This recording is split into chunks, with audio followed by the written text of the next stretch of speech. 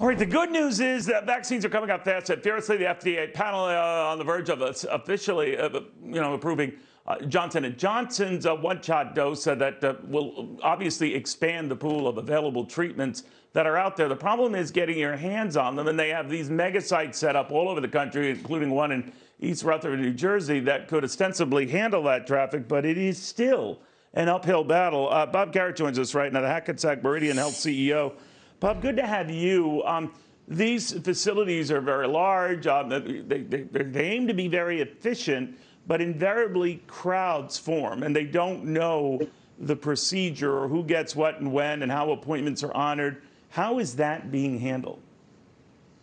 So, Neil, first of all, thanks for having me back on your show. It's always a pleasure to see you. I think we have to kind of level set and put it in perspective. If you think about it, just 6 months, 9 months ago, who would have thought that 70 million Americans would have already had a vaccine? They were talking about developing a vaccine that would take years. Distribution would probably take another year after the vaccines were developed. So we have to put it in a little bit of perspective. I do really understand people's frustrations. We are really literally working around the clock to try to deliver vaccines. The mega sites are ramping up still.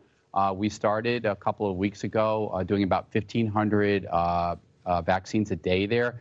Next week, we're going to be up to 4,000 a day. We are getting more and more supply in as the weeks go on. It's been a little bit slow, but I think it is improving by the day. And as you mentioned, with the Johnson & Johnson vaccine hopefully being approved over the next couple of days, we're actually expecting the first shipments to come as early as next week to places like New Jersey.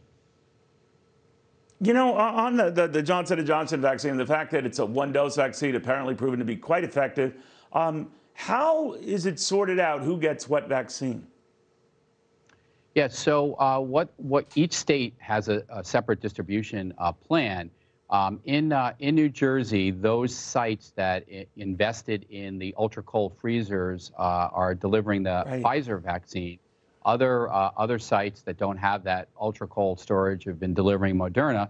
Johnson & Johnson only needs refrigeration, so it's going to be a much easier distribution plan. So I can speak for Hackensack Meridian, and what we're planning to do is if we do get the Johnson & Johnson vaccine next week, we're going to be delivering that vaccine in places like our emergency department, because it is a one-dose vaccine, so it's easier to administer to those patients. They don't have to come back. We're going to try to even administer to those patients who are eligible, who are being discharged from the hospitals themselves. We're going to try to get them out to people's homes through our home care program, and also to some of the underserved communities through some of our clinics and some of our primary care physician offices. So the J&J product will be much more portable, if you will, and much more deliverable, because it doesn't have to be stored in those ultra-cold temperatures. All right, Bob Garrett, Hackensack Meridian Health CEO, again, to his point, there's no shortage of possible vaccines and treatments out there. The problem is that proverbial final mile. They're trying to address it in some of these large distribution centers.